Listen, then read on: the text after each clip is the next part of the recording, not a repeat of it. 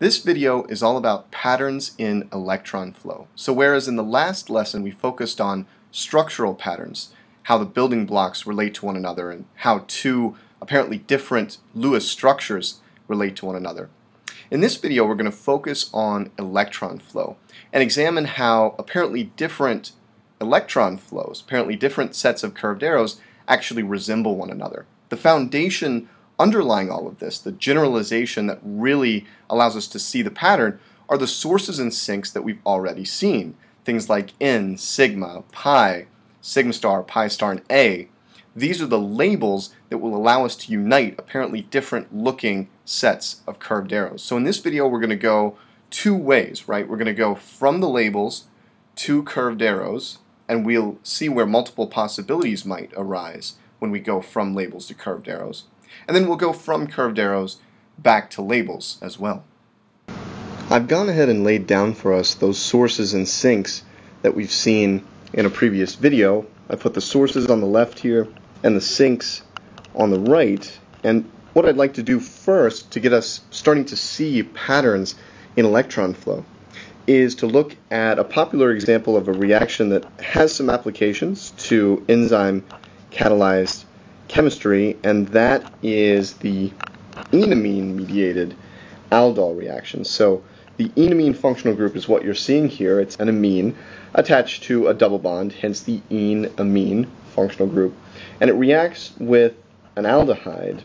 And a key step of this process, let's say there's acid around, so the aldehyde is protonated. A key step of this process is attack of the enamine at the carbon of the protonated aldehyde. The curved arrows for this key step look something like this, and it's an important step because it establishes the key carbon-carbon bond in the product. So the resulting structure contains a positively charged nitrogen now, a new carbon-carbon bond, and the oxygen atom is now neutral. Our task in identifying the underlying pattern of these curved arrows is to first understand what's the key interaction here. In other words, which arrow is really depicting what I like to call the business. Typically, the key interaction can be found wherever there's a sigma bond forming or a sigma bond breaking. And this is because sigma bonds indicate typically chemical change and nuclear movement. When a sigma bond forms or breaks, we're looking at a completely new species coming out of this process. And so, more often than not, when sigma bonds form and break, chemical change is involved. Using this principle as sort of a guiding light to view the curved arrows, we can see that this arrow in the middle is very key because it's actually showing the formation of a new single bond between the carbon, the enamine, and the carbonyl carbon of the aldehyde. So the question then becomes, what are the source and sink for the key interaction? And you may wonder why it's useful at this point to classify the curved arrows according to some labeling scheme. And the answer is it allows us to connect reactions that look on the surface different. So I mentioned before that this is an enamine-mediated aldol reaction. Has the same name as the aldol reaction, but in fact the aldol reaction uses an enolate instead of an enamine. But the fundamental electron flow in the key step that establishes the carbon-carbon bond in both reactions is the same. So by applying these labels to the electron flow, we can see and organize the underlying patterns. So how do we identify the source and the sink after identifying this key interaction? Well, we start with the arrow that establishes the new bond, and that's the central arrow in the drawing I've set up for us here.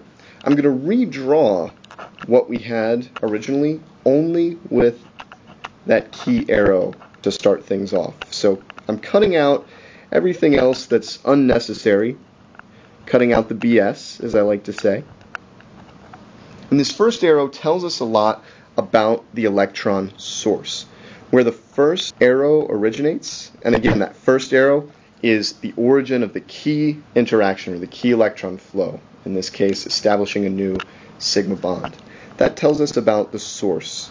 Where that arrow begins will tell us what the electron source is, and what we can see is that the arrow begins at a pi bond, and so the source is a pi bond in this case. Now what about the sink? Well, the arrow that follows the source arrow tells you about the nature of the sink. In this particular example, we see an arrow going from the carbon-oxygen double bond up to oxygen, indicating that the pi bond is breaking. And so from the second arrow, we can conclude that the sink then must be a pi star orbital, or a pi star electron acceptor.